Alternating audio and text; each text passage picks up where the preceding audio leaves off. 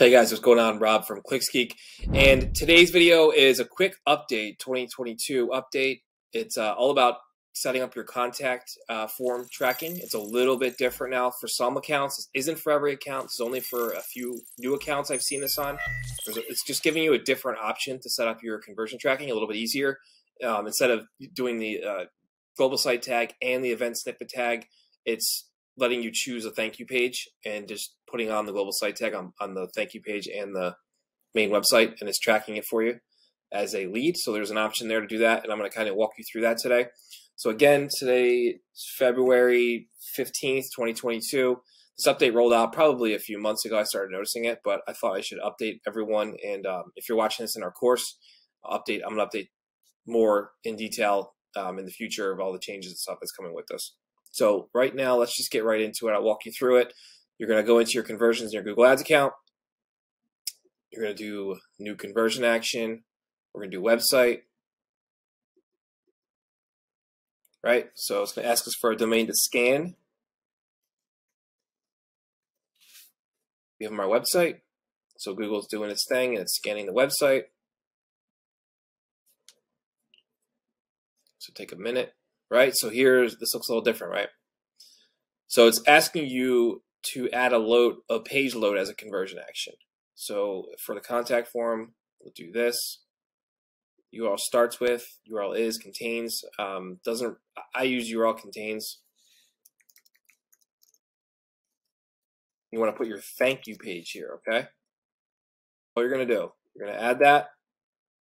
You're going to come back down here, save and continue. I'll get into this later.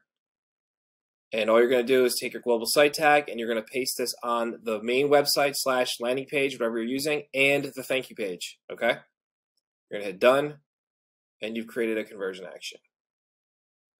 Pretty cool. All right, so let's go back in again. We'll do it one more time.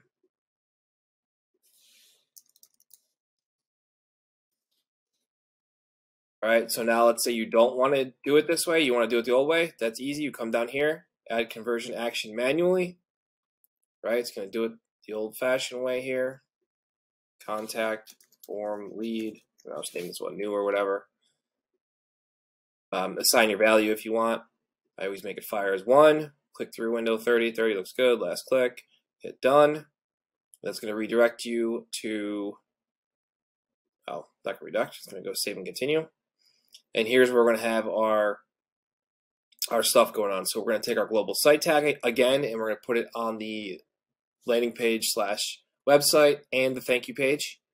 And then we're going to take the event snippet tag, and we're going to take that, and we're also going to put this on the thank you page only, right? So the global site tag goes in the head tag of the landing page or website, and thank you page goes in the head tag in there.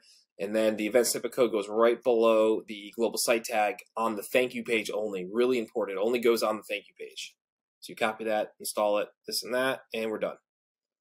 So that's it. That's the thing you might be seeing here. It's not, like I said, it's not on every account. It's only been rolled out to a few different accounts. So just keep an eye out for that.